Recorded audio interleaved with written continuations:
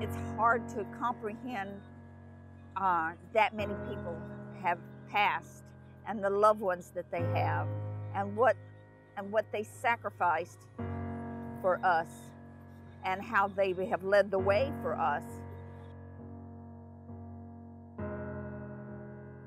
I was a postal clerk. I took in mail and sold stamps, that kind of thing. But I also drove a deuce and a half, which was a stick shift. I loaded up the truck in Fatima and drove it to Naha. I had a security clearance, so I carried classified information.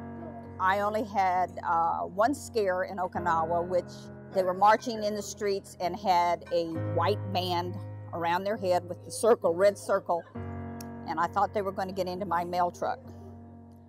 If they did, I was allowed to shoot. They did not get into my mail truck.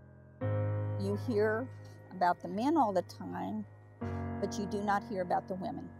We're trying to change how things have been done to women vet. Like a lot of women vet, friends of mine that I know that came during the Vietnam era and were spit on. Just because you haven't, that doesn't mean you can help your other sisters.